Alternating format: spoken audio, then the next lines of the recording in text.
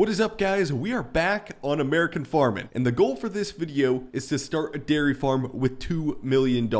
As the old saying goes, in order to make $1 million farming, you first got to start with $2 million. So that's the plan. If you look up in the left-hand corner, I've got less than $1 million cash right now, and that's because I've spent $1 million on equipment, land, and purchasing this giant dairy farm. So we've got $1 million left to spend before we run out of money. Now, legends have told me that dairy farming is the most profitable in American farming. The way to make the most money is dairy farming. We're gonna find out if that's true or not. But to give you guys a tour of the farmstead, here's the house. It's a 2-story house. It's got 5 different bedrooms. Perfect house to raise a family on a nice old dairy farm. Got the dog kennel here, which perfectly matches the machine shed. Check this out. You know, you got the machine shed colors, dog kennel, and then you got your machine shed right there. Works perfect. Now, if you zoom in on the map, I currently bought one field next to this farm, field 35, for $111,000, and then I bought the farmstead for $250,000. So we do only own one field and the farmstead. That's it right now. Now, to give you guys a full tour, we got the corn crib here. We have 2 blue silos, which is going to be storing our cattle feed. We got 1 silo here, although I don't think it does anything. And then we have some cold storage over here. Now, to start off with, I already bought a 32-31 manure spreader. This should work good. And then we bought a Meyer feed wagon, F470. And then over here we got the dairy heifer pen, and then over here we got the calf huts. So the calf huts, we're gonna buy the calves, they're gonna grow up, or actually we're gonna produce calves based off of the dairy cows. They're gonna breed calves, they'll be in here, and then we'll put them over in the heifer pen, and then eventually the heifers, once they grow up, they'll go in the dairy pen and produce milk for us. Now over here's the dairy pen where all the dairy cows are gonna be sitting out. They got a pasture, and then there's even a pond down there. This is Rex. This is the farm dog. If you guys visit the dairy farm and you're not allowed here, he's probably going to give you a hard time. He's pretty aggressive, but he's nice and sweet to me, so that's all that matters. Over here, once we get enough milk, the milk gets stored in these tanks here, which I'll need a semi-tanker to haul this out, and then this is going to be our profits. It's whatever milk we have left. We should be able to make some pretty good money. We'll probably wait to sell it come October, because that's when the prices are the highest. And for our grain storage, we got 3 different grain bins. Also comes with a Nearalta unloading auger, which should work pretty darn good. One grain bin holds 10,000 bushels, other one holds 10,000, and then the other third grain bin holds 5,000 bushels. So I'm assuming, looks like there's a smaller grain bin in the back there. That would be the 5,000 bushel bin. Should work good. If we want to throw corn in one, wheat in one, and beans in the other, that'll work good. But you can't throw like corn and beans in one grain bin, obviously. We try and stay realistic. And then all these grain bins have bin dryer fans on them. So right here, and then we walk up to the flame, and then that's how we'll be able to dry our corn down if we need to. And we'll be good to go. Okay, now equipment time. I already bought some equipment. It's at the dealership, and some equipment is at the farm here. I'll run you guys through what we got. So first off, I actually have 2 pickup trucks. We got one here, the older pickup truck, which works pretty good. It's on the livestock trailer, which maybe I'll get a semi. I'm not sure. I'd like to get a semi with livestock trailer. Instead of having the gooseneck, we could just haul more cows with it, which would work pretty good. And then we got the International 1066 with the 955 12-row planter. We'll maybe upgrade this. I'm not sure, but for now, I think we'll start with the 12-row planter. And then we got the 1206 International with the chopper, and then the Meyer forage box. I may be purchasing another Meyer forage box just so we can keep switching them out as fast as possible. One thing this game really needs, I'm gonna admit it, as part designer,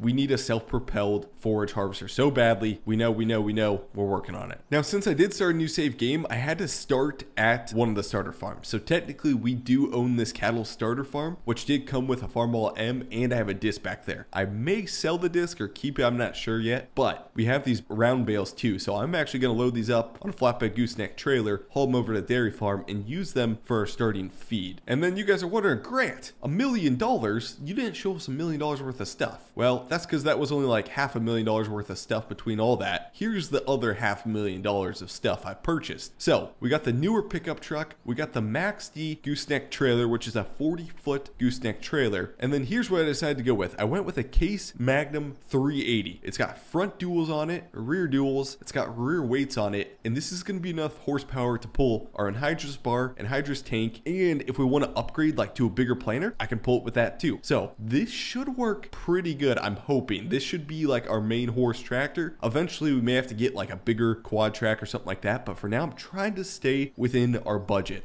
And then here we go. This is probably one of my favorite tractors, the MX 230. It's not a 285. It doesn't have a crazy amount of horsepower, but it's going to be able to pull the chopper. It's going to be able to do a lot of like random tasks. Heck, we could run the planter with it, run wagons, all sorts of stuff with it. So that is the plan right now. I haven't bought any like combine yet, but I do plan on buying like a combine and some wagons and stuff like that also. Okay, first things first, we're going to take the anhydrous bar and anhydrous tank, get it hooked up so we can first start growing corn for feed. We will also be using hay bales for feed, but currently right now in the game there, you can't actually like cut hay, mow hay, rake hay, and have hay bales that way. You have to purchase them. Can't give away anything, but that is something developers know needs to be in the game. So we'll load up NH3 anhydrous for 121 cents, sorry, $1.21 per gallon. You guys can probably tell my voice, but I am sick. I had a horrible cold this weekend, but we're getting better now, so we're good. But I'm sure you guys can hear it in my voice. On the road again, just can't wait to get on the road again. Grant is a horrible singer and shouldn't be doing this, but the editor's probably gonna put this clip in the video.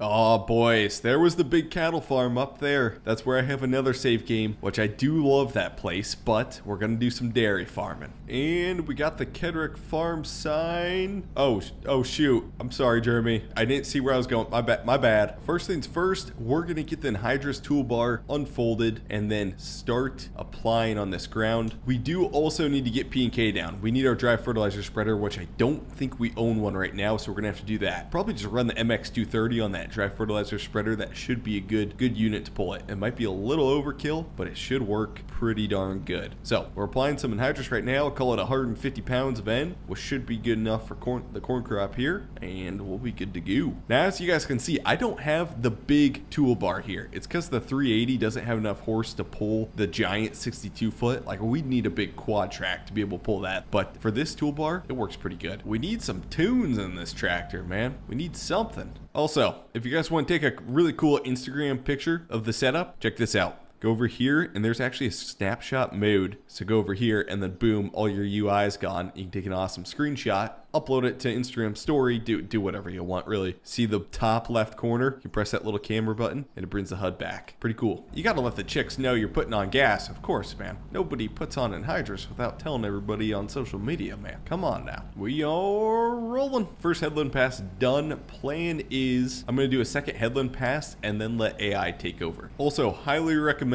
if you're not playing with the controller, definitely play with the controller. It's so much easier to control. Okay, headland passes are complete. Now I'm going to start the AI worker on rows. I'm going to start it with a lot of overlap, and we'll start AI worker farmhand on rows only. Let him do his thing. There he goes. Let me check my equipment, see if we started with a dry fertilizer spreader. I'm not sure if we did. No, we did not. It's because we had that manure spreader. That's why. I think I'm still going to purchase a dry fertilizer spreader just because we won't have many cows right away. And I don't know if we're going to have enough manure to cover our P&K that we need across our fields. So I am going to buy just a small dry fertilizer spreader, and we're just going to be spreading P&K with this. There we go. And then we'll probably run that on the MX 230 here. And we'll toss some P&K in here. In case you guys don't know, like if you need seed fertilizer, this is the place you go to. So we'll throw P&K in here, purchase that, and might as well fill it all the way full.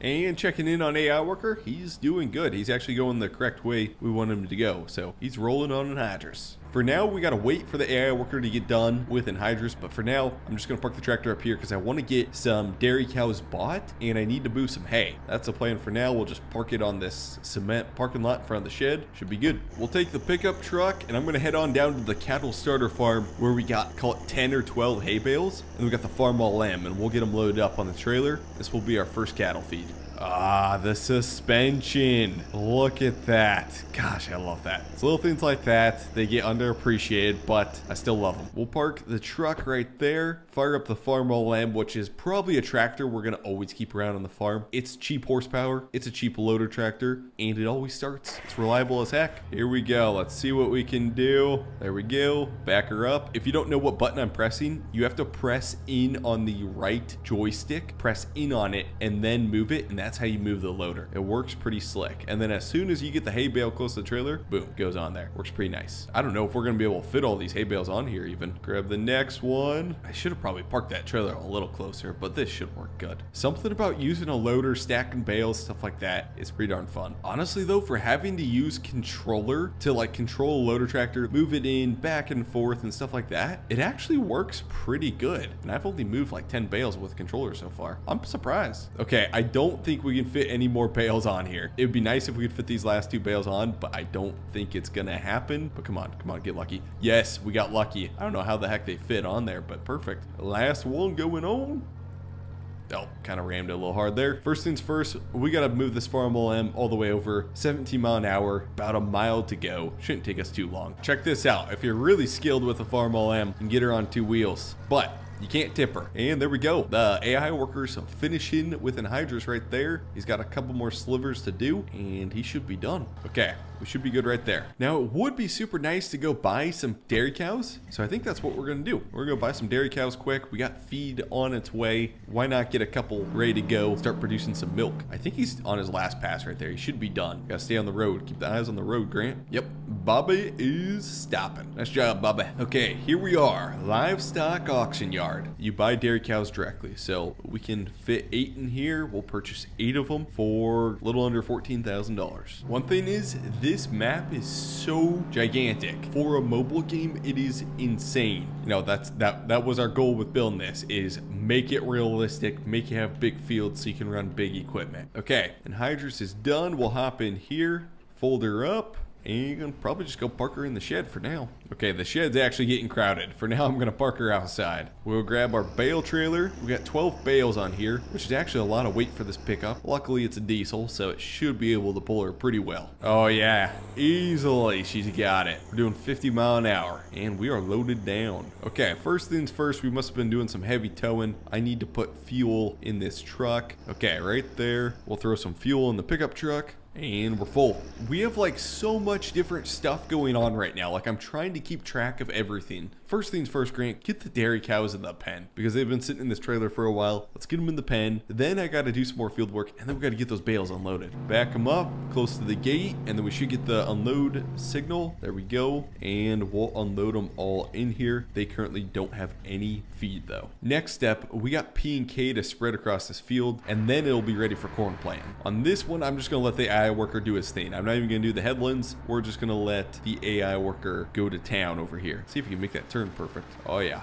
Okay, we'll let George do his thing. I am curious how much feed value these bales are gonna have. And I gotta think, do I go through the gate? Why don't I just pull this trailer inside the pasture and unload it from there instead of having to drive through the gate every single time? It's such a long trailer that I gotta make sure I gotta come in straight to the gate. There we go. Come on. If we had a dually, we probably wouldn't have been able to fit almost. Perfect. I do wonder if the cows are gonna start walking through my trailer though. They might. That should be good. Let's hop in the Farrow M. What are you guys doing? There's not even any feed in there. Are you waiting? They must be waiting. There we go, and we'll just get close, and then it'll take it as feed. And eventually you'll start seeing it filling up a little more there. There we go. Lift it up, and dump her in here. Heck, we might be full pretty darn soon, actually, with these bales. Okay, so I put 3 different bales in. Let's see how much feed we got. Oh, boy. We have, like, nothing for feed. Oh, my gosh. It's not even a sliver on there. Wow. Oh, gosh. What'd we do this time, man? What did we do this time? I can't lift it. There we go. The cow's trying to get through. It's trying to push through the trailer and then like the end of the tailgate of the truck right now. Oh my gosh. I probably need to move my truck. It's literally trying to get through that gap right now. We're gonna flip around our truck just so the bales are a little easier to grab off the trailer now, and hopefully the cow moves out of its way. Oh gosh. Oh no. Oh no, man. Okay, there we go. I was like, oh gosh, man. And I'm gonna, hopefully that cow, yeah, gosh darn it. Bad thing's gonna happen there. We'll park right there, get in the Farrow M, and unload the rest of the bales.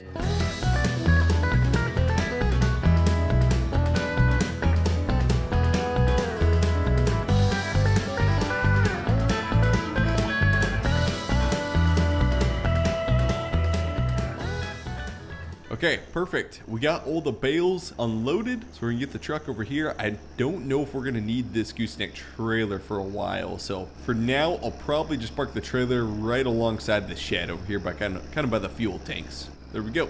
Well, guys, I think the sun's told us it's time to go to bed. It's dark out. We still got the hired hand out spreading, so he's doing good. We got hay moved, we got cattle, we got all the equipment moved. We just need to, next episode, get started planting and probably purchase some more fields and some more equipment. So let me know what you guys want to see on this episode, what equipment you guys want to see, because I still do have $966,000 left. I want to save that for more cattle, more fields, and like I said, probably more equipment. Let me know what you guys want to see down below in the comment section. And hey, I will see you guys in the next one. If you're interested in this game, definitely check it out. I've got a link to the App Store and Google Play Store down below. Thanks for watching, guys, and we'll see you guys in the next one.